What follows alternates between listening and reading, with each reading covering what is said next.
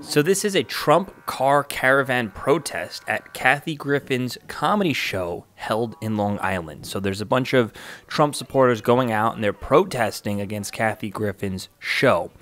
In my opinion, this is where the right basically goes full circle and turns back into the left. I am old enough to remember just a year ago when it was the left that were the ones protesting against comedy shows and protesting in this manner, in this way.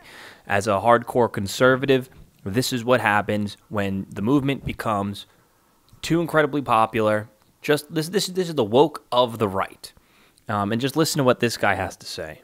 Walking Patriots, we're protesting Kathy Griffin at the Paramount Theater tonight over here in Huntington, Long Island.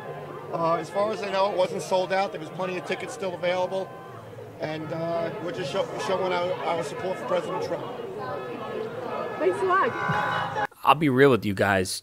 Protesting against a comedian is not showing support for a presidential candidate.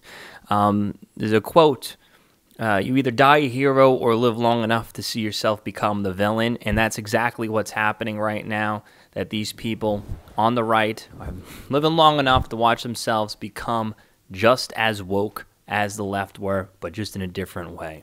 So happens when you go full circle. Everything's going full circle now.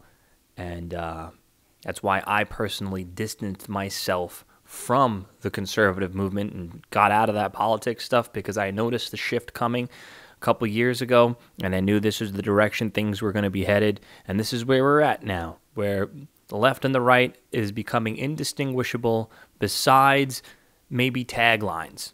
So let me know what you guys think. Thank you for watching. I scared Gila away with this one. She doesn't like to be involved in any political speech and stuff. That's fine. That's fine. You know, sometimes you got things that you got to get off your chest. This was one of them for me. Thank you for watching.